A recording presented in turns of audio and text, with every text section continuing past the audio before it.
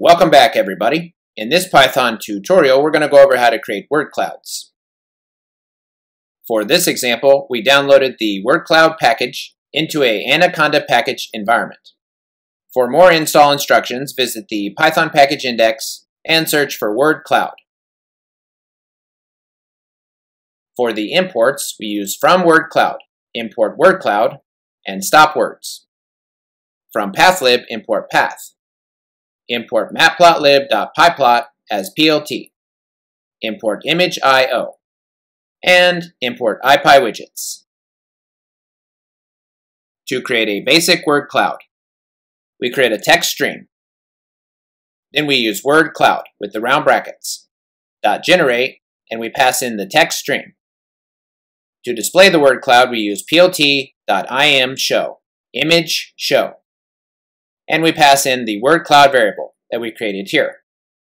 And we use plt.axisOff to turn the axis off. And here we have a basic word cloud, where the size of each word relates to the number of times that the word is in the text string. Something that might be important to know is that by default, when you create the word clouds, certain words are not included, and those are called stopwords. And here's a list of the stopwords. If you would like to include certain stopwords, you can use a set comprehension that we have created here. And then when you create your word cloud, you can assign those stopwords to the stopwords argument. Here we have our text string. Then we create our word cloud. And since there are certain words in the text string that would normally not be included, and we want to include them, we're going to use our set comprehension, and the words that would normally not be included that we want to include are how, are, and you. So we assign the set comprehension to the stopwords argument. Then we use generate, and we pass in the text. We use plt.imShow and pass in the word cloud variable. And here we have our word cloud. If you would like to create a word cloud in the form of an image, you can do that as well.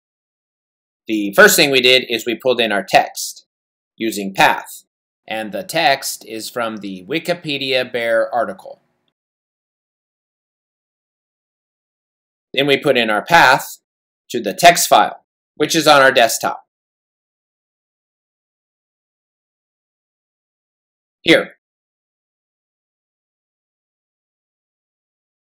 Then we use .readText, and then we use .replace to get rid of any new lines. Next, we're going to read in the image we're going to use for the mask, using imageio.imRead. We put in the path to the image, which is right here.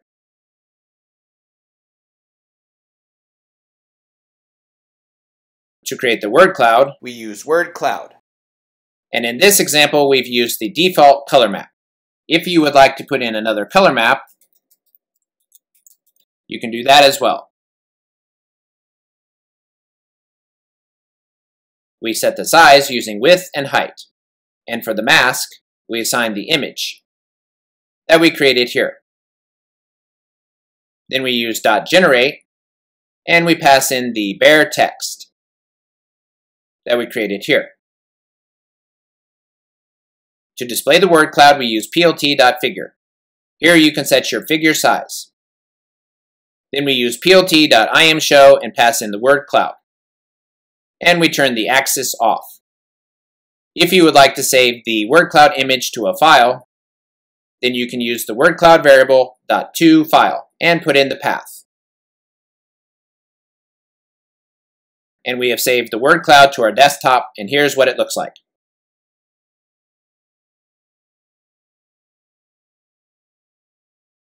If you would like to see the actual word counts, you can use wordcloud.processText and put in the text. And here we have displayed the word counts from largest to smallest. If you compare the word counts to the word cloud, the bigger the number, the bigger the text. One thing to notice is that the word cloud combines the text bear and bears.